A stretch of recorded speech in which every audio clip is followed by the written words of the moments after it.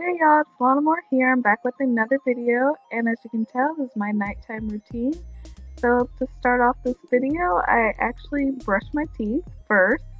Before I wash my face, I like to brush my teeth at least 2 times a day.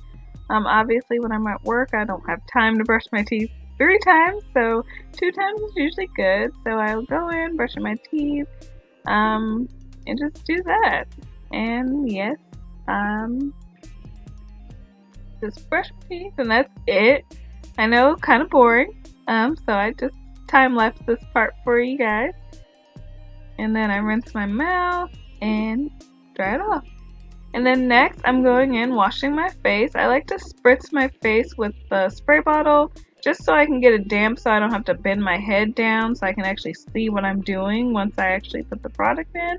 And I'm going with that Cetaphil Oil Pro cleanser. I'll make sure I list every product I'm using down in the description box, because I'm kind of showing the products fast and I can't kind of like know what they are by head. I kind of just started using these products again. I had samples of them and then I decided to go ahead and give it a full month try.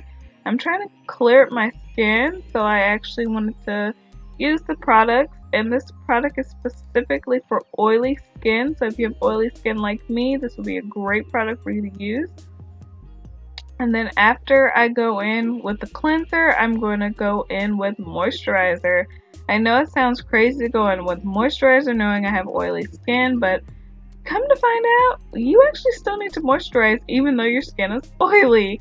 So that's the moisturizer that actually goes with the facial wash. And I just put like a nice amount. I usually put like 4 little dots and it always spreads out. And I put on 2 moisturizers actually, so you'll see in the next scene, and like 3, 2, and then like 1.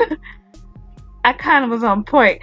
So I'm gonna go in with that Olay Luminous Whip, and I'm going to also apply that to my face, and I usually do like 4 little dots kind of on the perimeters, and I rub that in.